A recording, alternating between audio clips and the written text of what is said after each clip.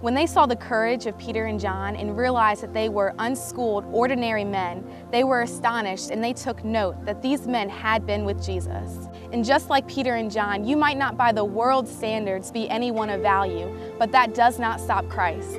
In those times when you feel the least qualified, that's when people know that it's not through your strength, but only through Christ in you. Will you be like Peter and John and have the courage to be the difference that we so desperately seek in this world?